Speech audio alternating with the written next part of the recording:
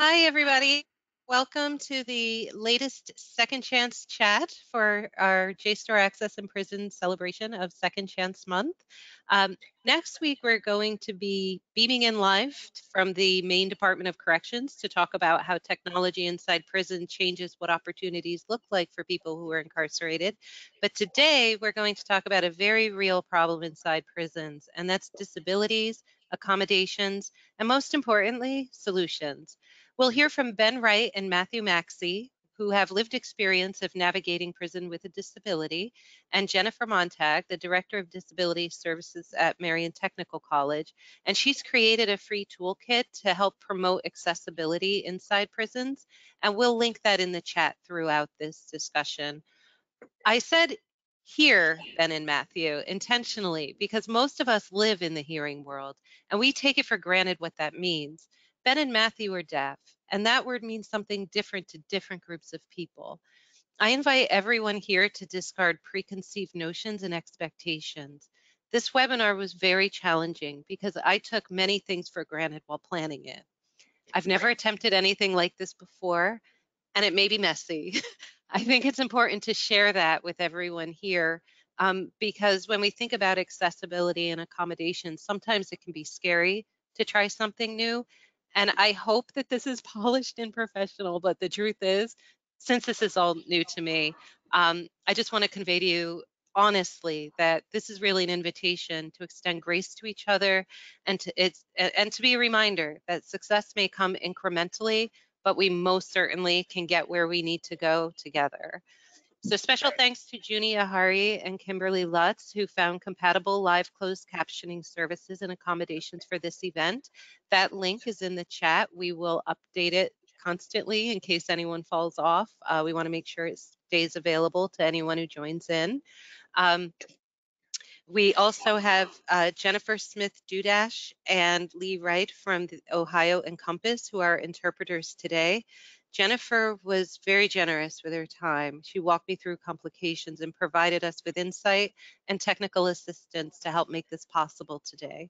So without further delay, I would like to start with Ben and Matthew and then Jenifer introducing themselves. And then, as always, throughout the chat, please enter your questions into the chat so we can incorporate your thoughts into the event. So let's start off with Ben. Just tell us a little bit about who you are and what you're doing right now.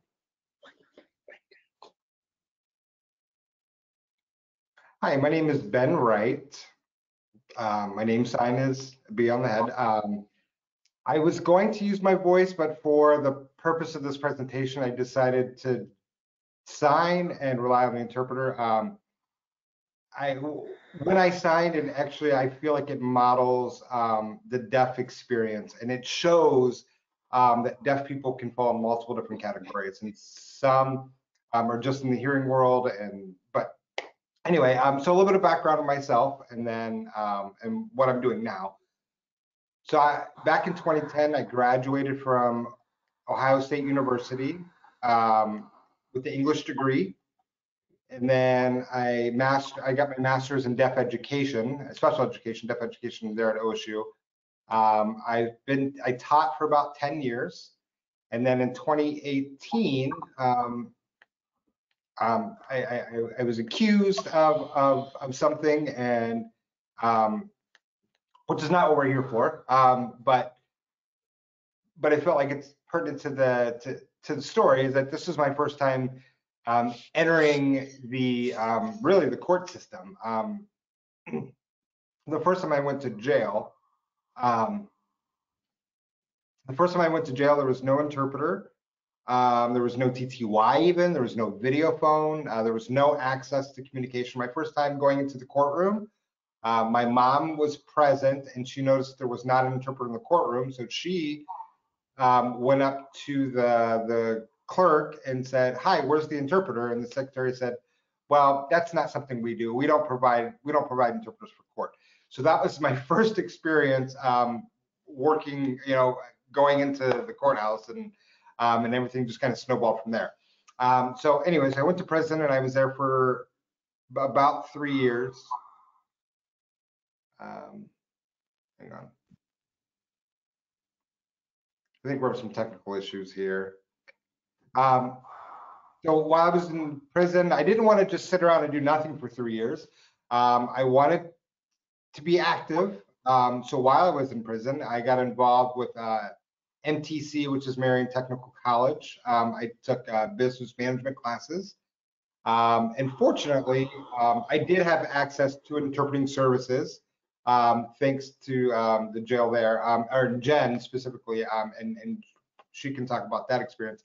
And then I started tutoring some of the deaf and hard of hearing students. They were like, "Oh, Ben, you're a teacher. You could be a tutor." Really, I'm not a tutor. I'm definitely a teacher. And they wanted, like, I'm used to writing like IEPs. But so they would ask me to write like lesson plans. Now understand that I don't have access to technology or internet. So that plan was, I turned that down, but access for those other inmates, and it's the adult basic education, so the ABE classes. So inmates could try to get their GED, really their high school education. What I want to stress though is that the other deaf inmates, or just people that have disabilities, are that people that have disabilities that are prisoners. 38% of prisoners have a disability. It's a number that I got from Jen.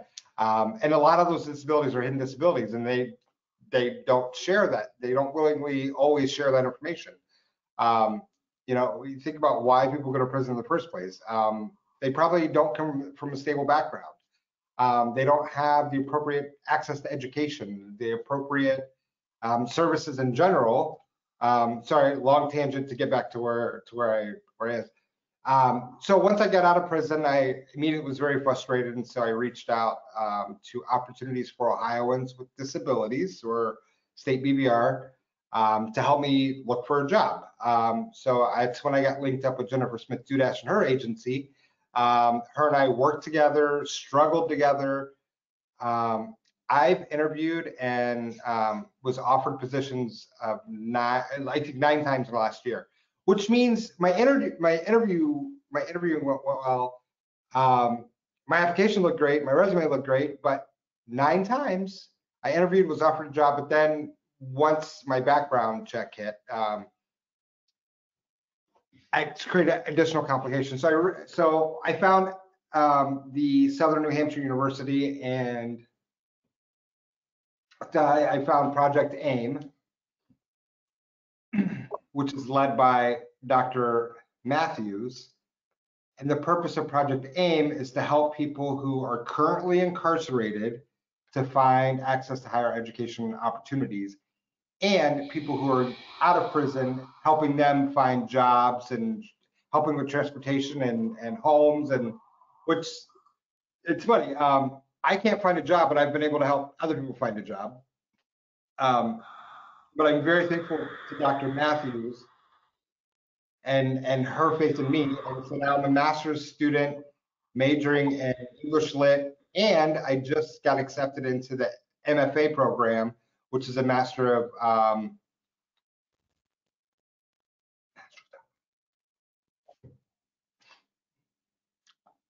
Fine Arts. I'm getting my MFA. So I'm doing both simultaneously. So that's what I'm doing now. But still don't have any money. I'm living with my grandmother. I'm super grateful to my grandmother to provide space for me, but at the same time, I would like my independence, but I can't really afford that right now. So still trying to navigate that. But ultimately, that's me wrapped in a bubble. Ben, that's a big bubble. There's a lot that we're going to come back and revisit later. Matthew, tell us a little bit about you and your experience and the cool stuff you're doing now. And then we're going to go over to Jenifer and talk a little bit about some of those issues, and then put Ben and Jenifer in conversation. So Matthew. All right, so you want my experience? You want to know who I am and what I'm doing now, right? Those three things? Yeah, Okay, all the right. Reader's Digest version. All Oh, for sure, for sure. All right, so my name is Matt. My sign name is Matt with a smile.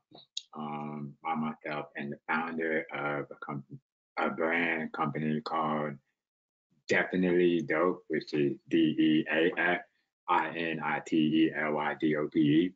And that brand was actually created after all my experiences with jail.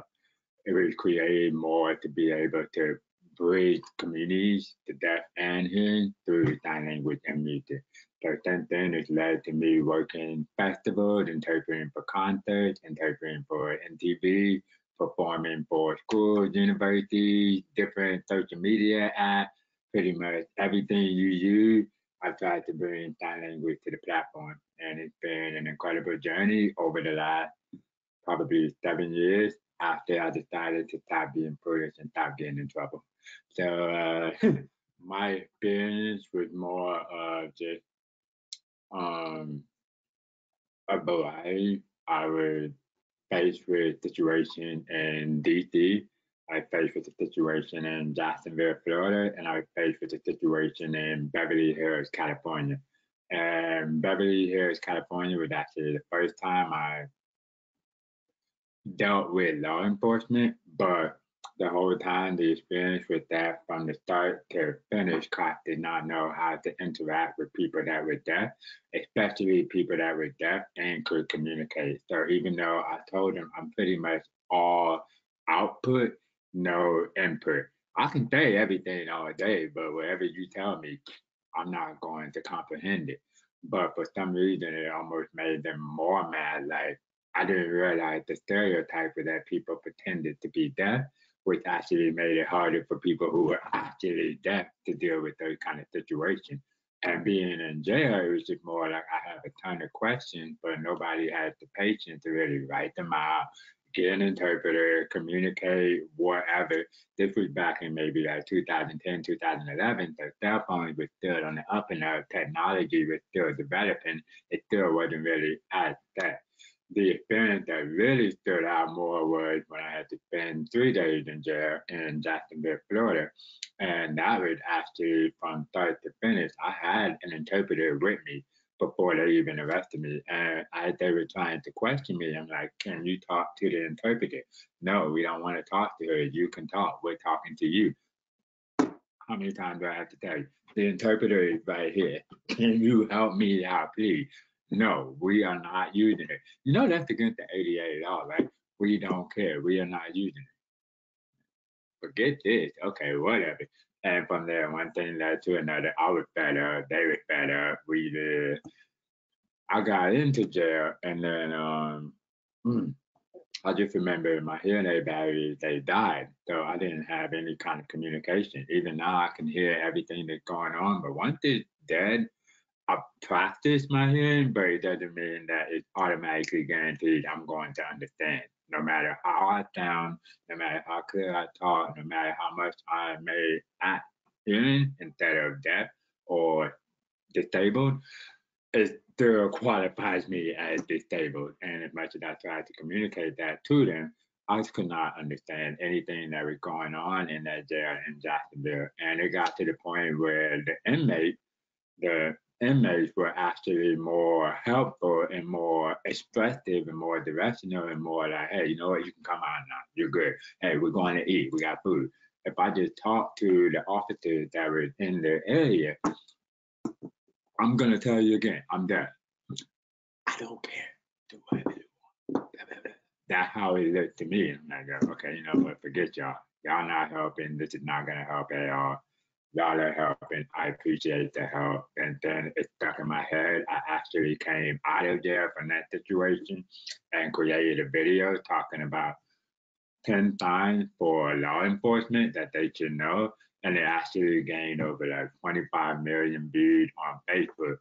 And from there, that actually started kind of helping me realize, oh, there's a lot of other people who deal with these kind of situations, but their stories have not been told, or the way that they communicate, it has not been told in a different way for other people who need to understand their story.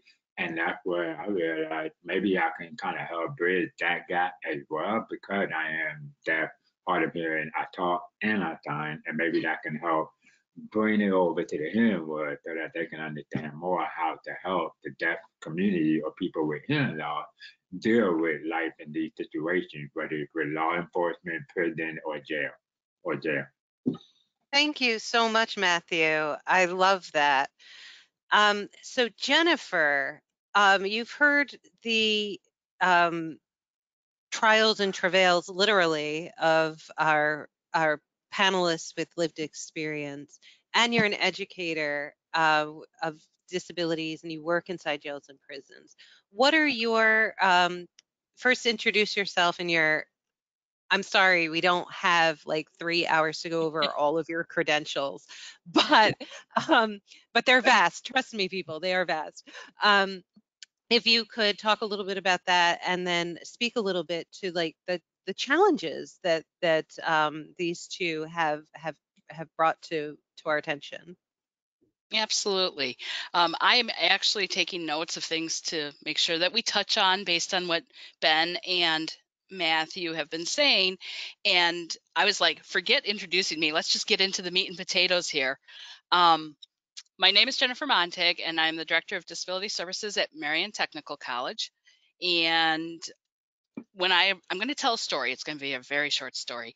When I arrived as the inaugural disability service director for the college 5 years ago, I was sitting in a dean's meeting about 2 weeks after I started. I'm new, I'm just learning the ropes. And there was a dean who leaned over and said, well, we've got 350 students enrolled at our correctional sites. And I said, oh, wait a second. We're teaching in the prisons? And they said, yes. And I said, so what are we doing for accommodations? And they said, nothing.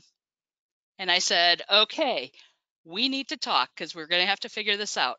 So fast forward about 2 more weeks, and Mr. Wright decided that he was going to enroll in classes at one of our sites that fall. And so I had to quickly figure out how we were going to provide sign language interpreters in the correctional setting. Fortunately, the state of Ohio had a Department of Justice settlement agreement that occurred in 2016 because they were not providing accommodations in the correctional system. So the Department of Corrections had to follow a whole program of required steps to meet accessibility per the federal government. One of those things was that they had to contract with an interpreting agency to provide on-site interpreters at the correctional facilities, and they've identified correctional facilities that would fit that. And one of those is right here in Marion, where we provide classes. So we have a large population of deaf and hard of hearing individuals who sign, who are located there. Because I was new to Ohio, I actually relied on that interpreting agency to start connecting with the interpreting community to find interpreters that were qualified, badged to go inside, and or interested so I could get them through the background check and get them badged. So that is, in a nutshell, what I've been doing. Before we go on, I just want to share, because communication is one of the things we're talking about. We mentioned TTYs, and if you're not familiar with the deaf community, the TTY is the teletypewriter, which is the old means of communicating on a phone system back when we had phones, that would allow a person to type out what they wanted to say, the person would receive and read it, and it would come back. So it operated very much like on a modem, but in real time as opposed to a fax. The VP, or the video phone, is actually very similar to using a web camera on the internet and being able to communicate directly with another person in real time using sign language. And if I wanted to call somebody who didn't know sign language, there are video relay interpreters that would actually facilitate that communication. So if I wanted to call for pizza, I could call up Domino's through the relay system, sign my order, and the taker at Domino's would then just write down what my order was. Although we can do that on the cell phones now with technology. But I just wanted to touch on that, and something that Matthew shared, and Ben, you might be able to also speak to it, because both of you, because you speak, there's that assumption that you can also hear. And if you can't, there's the assumption that, oh, lip reading will take care of it. Studies have found the best lip readers only get 30% of the lip reading. Okay, so I'm going to give you all a quick test. You guys ready for a test? Okay, I'm gonna say something, but you're not gonna hear it. You tell me what I say, okay?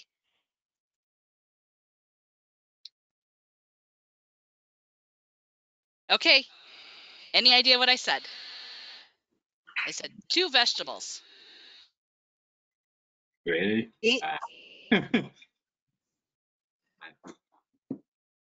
Peas and beans. Very similar lip shapes. It's all in the context. What are you gonna talk about?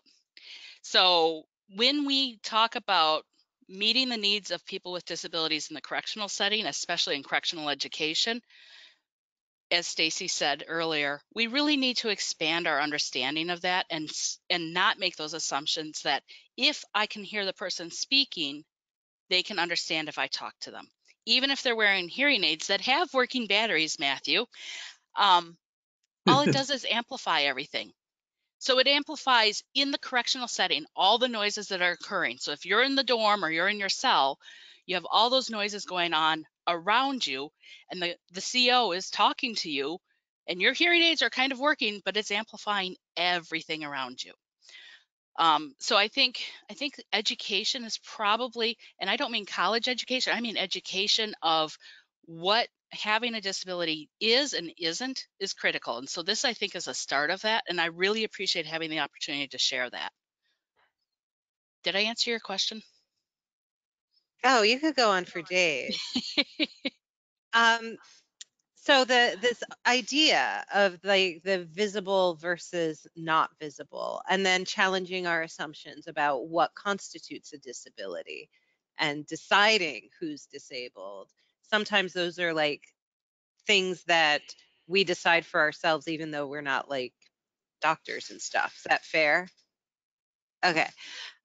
Ben, so you came to prison with a degree and an education background. And then, despite all of your credentials, they said that you were a tutor, which probably didn't feel great. I want you to tell me a little bit more about how you applied your education before prison to help the people inside the prison who had disabilities, because you worked with people inside prisons who had disabilities other than hearing related, correct?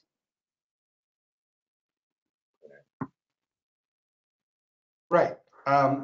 So first, like what is the disability? So if you can imagine yourself as being hearing and you want to go to a deaf social, there's all these deaf people hanging out, right? And you're the only hearing person in that room. You don't know sign language, and you walk in and everyone in the room is signing. So imagine that, right? So imagine, how are you going to accommodate, how are you going to be accommodated for that situation? Now imagine yourself with the disability. So I just want to just give you some different lenses to look through. So people that speak Spanish, if they were to walk into an American prison where everybody predominantly speaks English, they need the accommodation. They need an accommodation.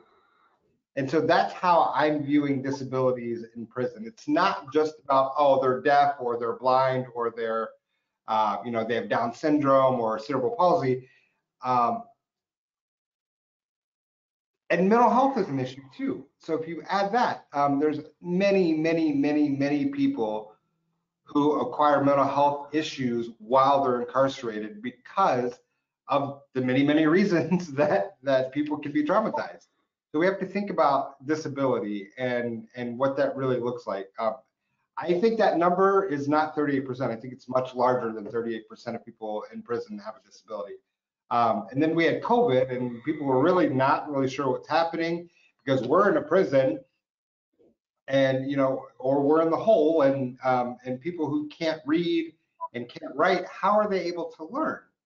The JPay system is all, that handles all of our email. So I think the warden sends out like sends out a massive email about all the rules, and this is during COVID. And I noticed a lot of inmates had no idea what that email, like why they broke a rule, because it was in that email that the warden sent out, and people were getting punished for rules that they broke that they were only notified of through this email. I'm like, if they don't know the rules, how are they going to follow the rules? And then you stack on the fact that they have disabilities, and it's not just deaf people, it's not just blind people, it's the whole gamut. My education, from the court system to the court system, I felt like the judicial system really hurt me, and the reason why I say that, one thing that I tried talking with the judge, I didn't really, when the judge was talking, I didn't really fully understand, like, they talked about the Miranda rights, what? And they were trying to argue that piece. I had an interpreter, but the interpreter was not certified. The interpreter wasn't really qualified. They just weren't a very good interpreter. And that was my arguing point. But the judge was like, nope, I'm sorry, because Ben has the ability to read lips. Ben has the ability to talk. He absolutely understood everything was happening. He has a master's degree. He should understand. He understands. My master's degree is in education. It's not in the legal system. So I felt like that really hurt me there. It was interesting when I was in prison. I did get help there because people realized that I could help them. For a long time, I was always well educated. I worked as an advocate for my students, for my deaf students that I worked with. I've always been an advocate growing up and in my profession. But when I got to prison, I thought, oh, I can still advocate. But we had like 15 deaf or hard of hearing people incarcerated in that one prison. I was the only one who had the ability to read and write above a kindergarten level. Of those 15 deaf people, and so I was relied on a lot for support, to help. I'm not saying that they are stupid. They just don't have the language exposure of English. They aren't exposed to English as much as hearing people are. These are brilliant individuals. There's one deaf person that wanted to take some classes, but he kept failing the placement exams. And so I asked Jenifer if Jenifer could step in, because I felt like this deaf person was very, very intelligent. It's just English was not their native language. And so I tried to be helpful there, and really just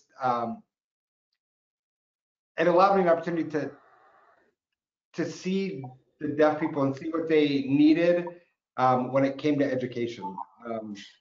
So I want to come back to this advocacy piece in a minute, but there's a question from the audience. And the person says they work inside a college that runs inside San Quentin, and I'm hoping it's Mount Tamalpais because I love Mount Tam.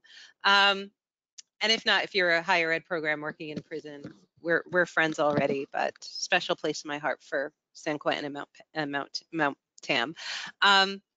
So they're wondering about getting their own interpreters for students, since they have 3 interpreters for the whole prison, and they said they're often busy and they don't come to support our students in the classroom. So the question is, what requirements are necessary to have someone interpret for us? Do they need a license? And I think that this is an excellent segue to that, based on Ben's own experience of having to translate, Matthew telling us how, like, it was the other people, the other people who were incarcerated who supported each other, and that burden of making sure people are cared for is falling on the inmate population. So Jenifer, do you have any guidance for our friends in maybe Mount Tam?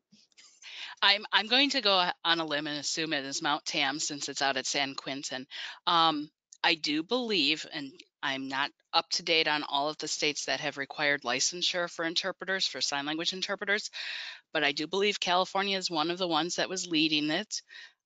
So you would want to check with the state's Department of Office of Deaf and Hard of Hearing and find out what the requirements are for that. So the state has an office for deaf and hard of hearing.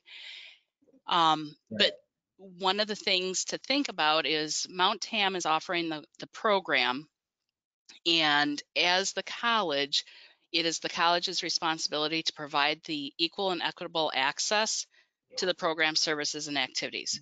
So if you're not able to meet that through the means of the 3 interpreters that are at San Quentin for all, oh gosh, is it 3,000 incarcerated population there? It's huge. Then looking at building in your own support service would be an appropriate approach. And if Mount Tam as a college, and I'm assuming it's a Title II entity under the ADA, which is a state or local government. If it's a privately run college, then it would be Title III, but they're so similar under the legal requirements that legally the college is responsible to ensure that access. Having actually an ADA center or an ADA coordinator for the college would be critical to meet the needs not only of the deaf students, but any student with a disability. But putting together interpreters that you would have, either you have contract interpreters that are ones that you contract with for the semester for those classes, or you actually look at the cost benefit analysis, and it may be less expensive to hire and provide the benefits for that interpreter, and you have your own staff interpreter. So there's a university, a very large university, who has correctional education at 5 or 6 prisons. Their staff of disability services is huge. It's like 26 service providers plus 20 sign language interpreters that are staff interpreters. 9 of those staff interpreters went through the background check and badged to go into the prisons.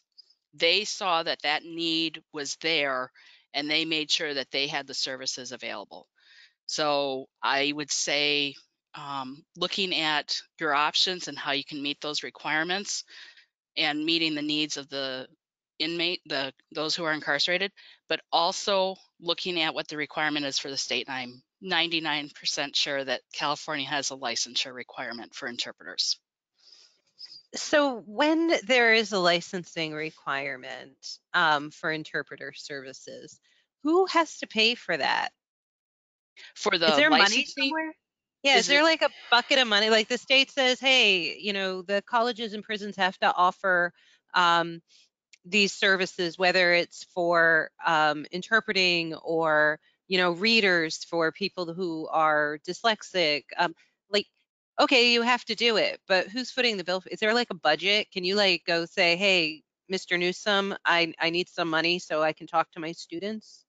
You would have to check with your state to see if there is anything like that. At the federal level, this is a federal law. It's an unfunded mandate for colleges. There is no pool of money. When the ADA came into fruition, there was no pool of money set aside for accommodations. And that was probably one of the biggest sticking points 31 years ago when it was passed for private companies and also for colleges and universities to say it's going to cost us so much money. But the federal government ultimately says, basically what they say is, we don't care how much it costs, you need to make it accessible. And the reason I say that is a lot of schools ask, can they not provide an accommodation based on an undue burden under the ADA? That's one of the caveats in the law. What the federal government looks at if there's a complaint in terms of the undue burden is they look at the entire institution, not just disability services. So I have $60,000 in my budget for disability services, which might get me a semester of interpreting services that I can provide. But after that, if I don't have the money, it comes to the whole entire institution. And the institution is actually ultimately responsible. So unfortunately, there aren't grants, generally speaking. There may be a state level grant if they're really pushing for correctional education, and that would be something to investigate, but I'm not aware of that widely across the states. So another follow-up question from our audience is we're talking about people who have a known disability. Now, Matthew and Benjamin both have confirmed diagnoses, and they still have a challenge being respected and treated in the way that is basic human dignity. But they have an advantage, right? Because they have a diagnosis. So what are the challenges in getting someone diagnosed? Like, if you can't even get accommodations in there, what is it like for someone to be evaluated to get a diagnosis? And Ben, I'm really curious in your experience, because you have put IEPs together as part of your professional life beforehand. Like, what does that look like?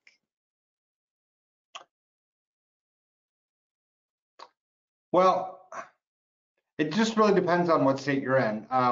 The state of Ohio, and I know there are other states that are very similar, they have a similar process. When a person is first, convicted of a felony and they go into the prison, they go to the CRC,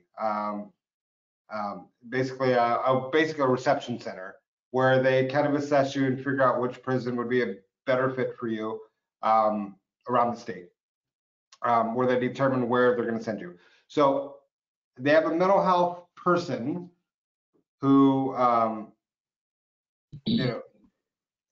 they take like maybe up to 5 minutes to assess mental health. They say, "Hi, do you want to kill yourself? Do you want to hurt yourself?" Those standard questions they run through, and if the inmate says no, they're done. They move on, and that's kind of it. That's really the only mental health assessment. It's not a very intense assessment. I don't know if it's because of budget or just staffing issues. I don't know, but there's a lot of people who have disabilities who maybe they don't know about it, maybe they do know about it, and they're just maybe too embarrassed to share that information, or they just choose not to disclose because they're just running through the standard assessments. As a teacher working K through 12, yes, I've assessed lots of kids very intensely, and also you work with the team. You've got the school psychologist and other members of the team. But what happens is that, so we have the person who gets sent off to prison, and if things go awry, then that's when the state kind of like backtracks and like, oh, well, maybe we should do another reevaluation. But it's not until a crisis happens does the state go, oh, we should probably step in. But there's a lot of deaf people that they're deaf, but they also have some other disabilities, some invisible disabilities maybe. But oftentimes they're just labeled as being deaf, but really there's more to it.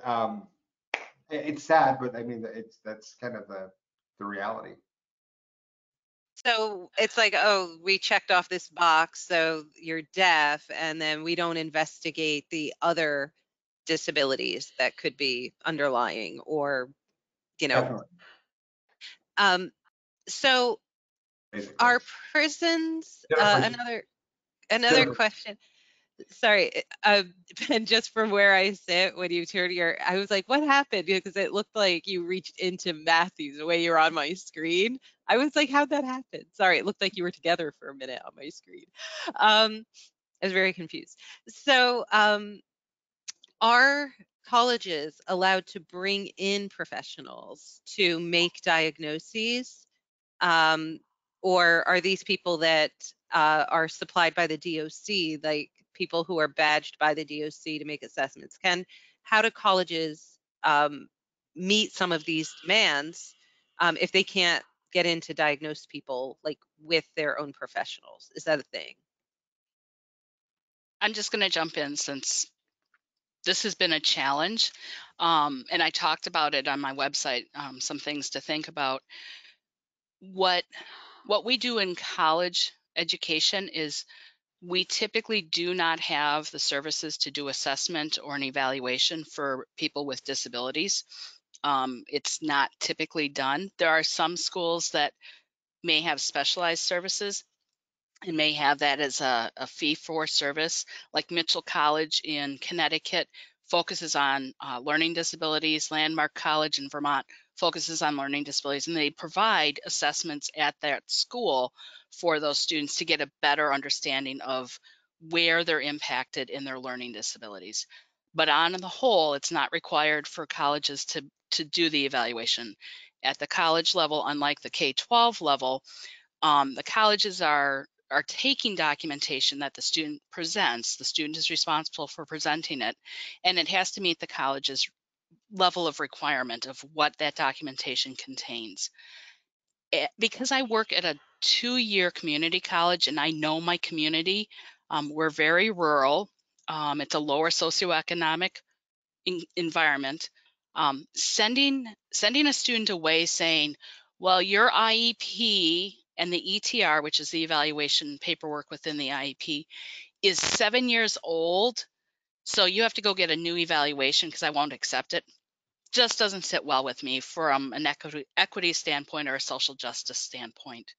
So what I do, and each college can set the requirements for documentation. What I do is, let's start with the IEP. Let's start with the ETR, see what it says. So I'm working with students who dropped out of junior high 20 years ago. I have them sign a release of information form that I had developed that was approved by our legal counsel, and I send it off to the high school. Now, technically, I could be a stickler because at the college level, it's the student's responsibility to get me the documentation. But I have decided, having worked with the school districts in our area, sometimes even for the students on campus, it's faster for me to have the student sign the release of information, fax it over to the high school, and get the documentation the same day, sometimes within the hour, after the student has been trying to get their documentation for the last 2 weeks from that school. So I said, I'm going to do this for the students on the outside. I'm going to do it for the students on the inside. That is the decision I made from a social justice perspective for our student population, both inside and outside. So that actually has helped in getting the documentation. If they don't have the documentation, the high school doesn't have the documentation, or they didn't have a disability when they were in high school, so they acquired a mental health diagnosis, or they were diagnosed with ADHD when in high school, but the school never put together a 504 plan or an IEP. I will work with that person to find out, what clinic did you go to? Can we see if they have a HIPAA release? And then I print it up and I take the HIPAA release in and have the student sign it, and then I will fax it off to the medical provider and see if we can get documentation. Ultimately, if in my communication, and I'm actually currently working with a student who I haven't gotten the documentation for, but very clearly struggles with reading and writing. One of the things I do is I have the students fill out the application for services, and I watch them as they're filling it out. And well, after 20 plus years of doing this, I'm able to see most of the time when a student may be struggling with either a reading or writing disability. I'm not diagnosing it. I don't have the qualifications to diagnose it, but I can see where the struggles are, and I can do provisional accommodations until that student's documentation comes through. Sometimes we're able to get the mental health provider, if I give the student my list of documentation guidelines and ask them to take it to their case manager in the mental health unit, sometimes they'll get a letter from the mental health case manager that states what the diagnosis is. But that's very rare and very difficult. Maybe once out of 30 times we've gotten that. So very long answer for a simple question. Well, none of these questions are simple. And if we're being critically, if we're thinking critically about these issues, none of the answers are going to be, turn left at the tree and you're going to hit your destination. Like, it's a pretty winding road. So, so I appreciate the the granularity. Have and this is kind of for Matthew. I'm curious because it sounds like when you went into the jail system, right, and they're making assessment, people who are non-medical who are making assessments about what your capabilities are to communicate, and they're saying what they need, or they're dictating what you need, without really listening to what you need. Did they like give you a sign on your door? Did they make you go to medical? Did they ask for somebody to validate that you had some sort of hearing impediment? No, I never had. I'm gonna choose a sign this time. My voice is done. I feel like my voice is broken, but I've never really had the documentation provided to people that were around, people that were in charge. I never got any sort of confirmation or assessment, never got a medical confirmation. It was just basically my word. Yeah, I'm just sharing it with the system. It's my word against the system. Good point. How about you, Ben? What was your experience? And then what is the when you talked about people who are like incarcerated, like helping each other, like if you make an assessment as the tutor, like where do you go with that information if people are kind of in the trenches together, to try to advance education? Like how does that work? Where does that advocacy go? What does that look like?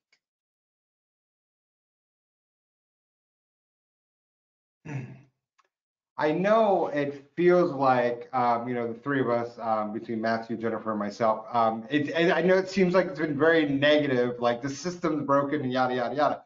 But all it takes is just one person to change everything. Um, you know, Jenifer, my first time meeting with her as a director, and she's like, wait, there's no services in the system? What? Hold on, let's change this. By doing that, she improved everything for me. Um, you know, I don't hear anything. Like my ears don't work. I hear absolutely nothing. I hear zero noise. So it's a very dark world that I live in. And it's topsy-turvy. I'm not like really, I don't necessarily like hang out with all deaf people. I don't hang out with all hearing people. I'm not really into one world or the other. I'm kind of like caught in between. And in the sense, I kind of lost my sense of self.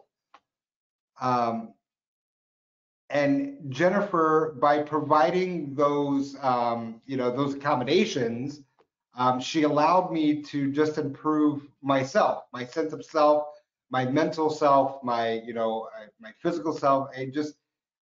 And she's only one person, but she fought up against the system because the warden, she was able to talk to them and really persevere, and really gave me that energy. And that allowed my spirits to be lifted. I could have lost my sense of self entirely while in the system. I could have fallen into the depression. I could have, I got myself addicted to drugs, even though I wasn't addicted to drugs before then, but there are drugs everywhere. And I very well could have fallen into that trap. But Jenifer kind of raised me out of that, by just offering her help. And I'm one person. And so I extend that same help to other people. And the things that things I noticed, like if I noticed somebody was struggling in class, I would go to the instructor, or quote unquote instructor, the teacher that's teaching the class. If they weren't being helpful, I would approach somebody to another instructor and just tell them like, hey, I see this person struggling, or I'm struggling. I would try to find another tutor if I had to. And I think like there's an inmate who's in for life, lifted himself up by providing tutoring to other people, and kind of learned from him and that energy and that spirit, and use that to try to help other people, because all it really does take is just one person. Obviously with my family and friends, I have tons of support in my personal life, thank God. But Jenifer definitely made my life in prison significantly better. And again, she's just one person. this one person, and look at me now. I'm on the road to my PhD, and I'm not going to stop until I get my doctorate degree.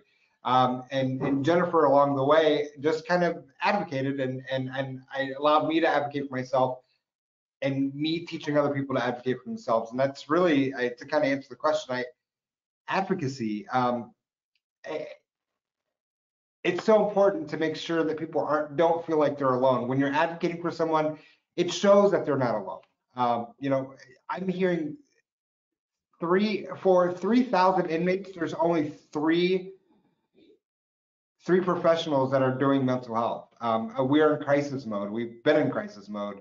And they don't really do anything until somebody reaches crisis mode, because that's where we are. Nobody really steps in until somebody actually tries to take their own life. I know with Jenifer and I, and we need more Jenifers just kind of replicated throughout the country. Well, we don't have, we only have one Jenifer, but we do have a toolkit that is available to all to spread the love.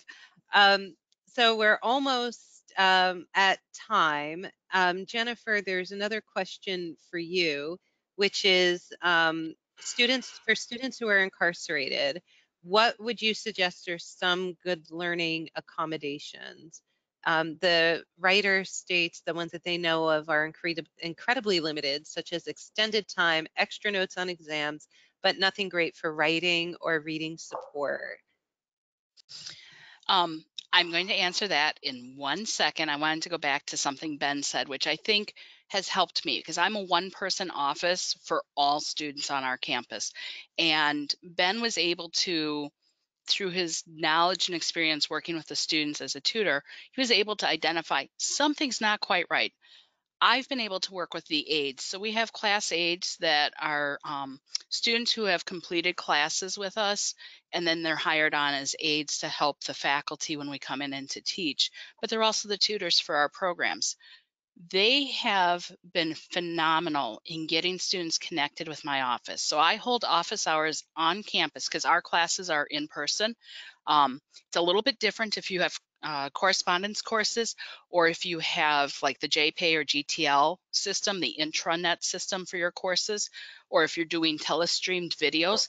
There's a whole variety, and that's on that website. And these tools I developed from my research, talking to other professionals who are providing more than just extra time on tests.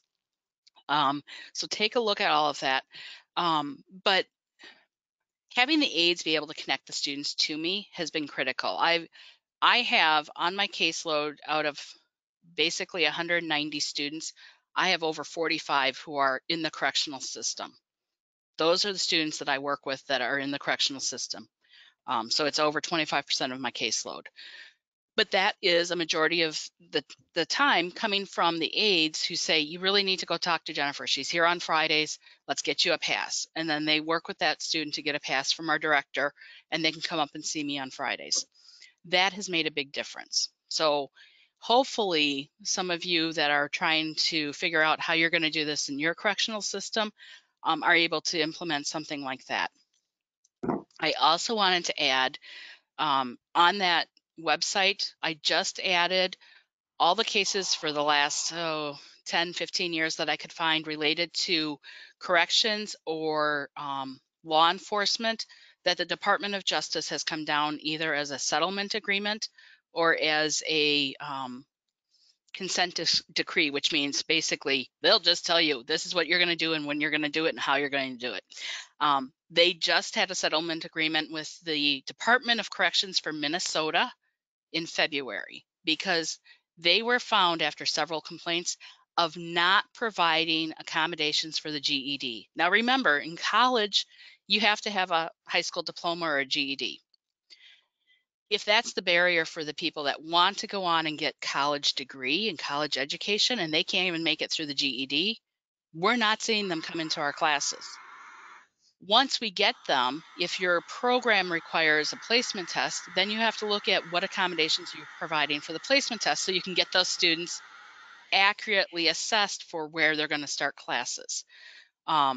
So the answer to the question that was asked about good learning accommodations is extra time was basically the only accommodation.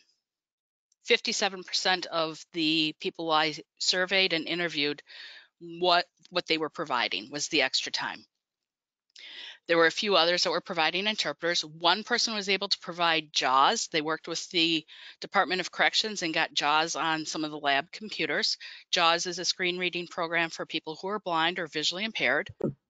But you're absolutely right. The hardest and the biggest barrier that we're having right now is accommodations for reading and writing.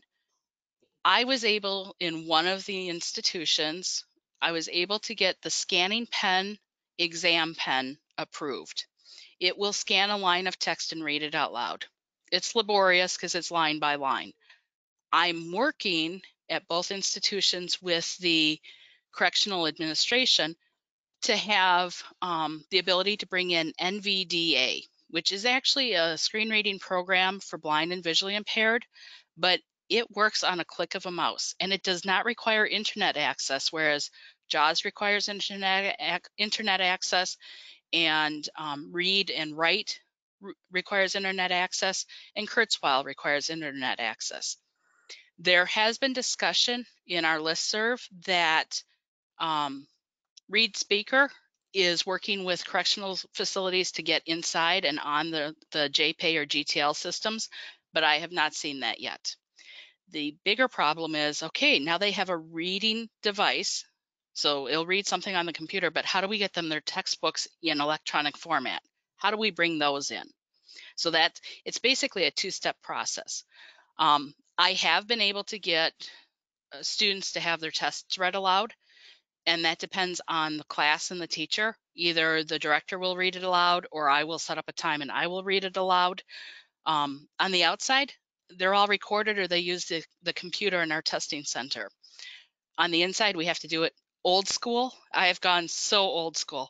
We're going old school on testing accommodations. I'm doing live reading. The other old school accommodation that I've been providing is for students in lecture classes, a note taker. So I purchase piles of carbonless paper, and I have the director help me find a student aide who will come in and they will act as the note taker for that class for that student.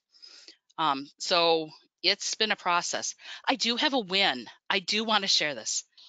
I just, after 6 months, now when we're talking deaf and hard of hearing, Ben and Matthew are both deaf using ASL. They're ASL users.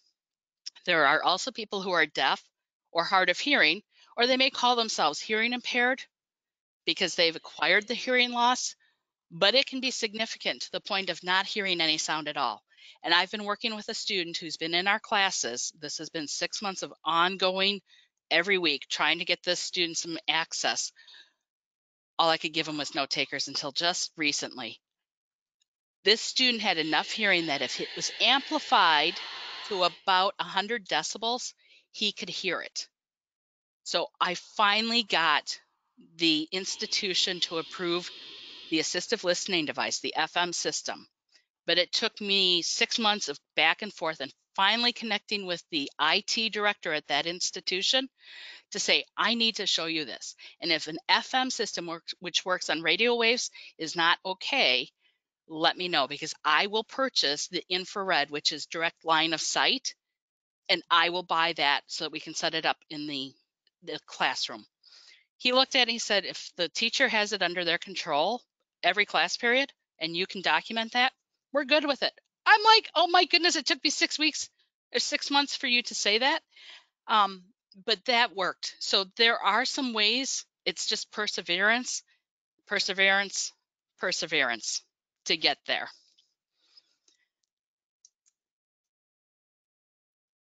I was muted. So there's another question in the chat. I think what I'm going to do is maybe post it on the JSTOR Access in Prison LinkedIn page and post the answer there so everyone can see it. I really want to thank everyone for coming. It was really brave and vulnerable. I'm so proud we got through it. I really want to encourage everybody who's listening, you know, try it, try anything, and know that there are people who have gone before you. There's a roadmap, and the people are out there. You just need to kind of put your bat signal out, and people will find you.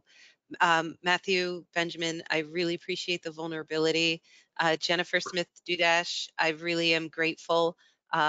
Lewis, I didn't know that you that well beforehand, but you seem like a cool guy too. And Jenifer Montag, you have been just a wonderful resource, and I encourage everyone to reach out because there are so few resources in this space that are available. She's graciously made them available at no charge to everybody, and so take advantage. It's a great jumping off point, and I know I've learned tremendously, and I'm not a formal educator, so I'm sure you're going to get a lot more out of it than I did. So thank you so much, everyone. I'm really grateful. If you need anything, or if you need JSTOR in your jail or prison. Thank you. Thank you.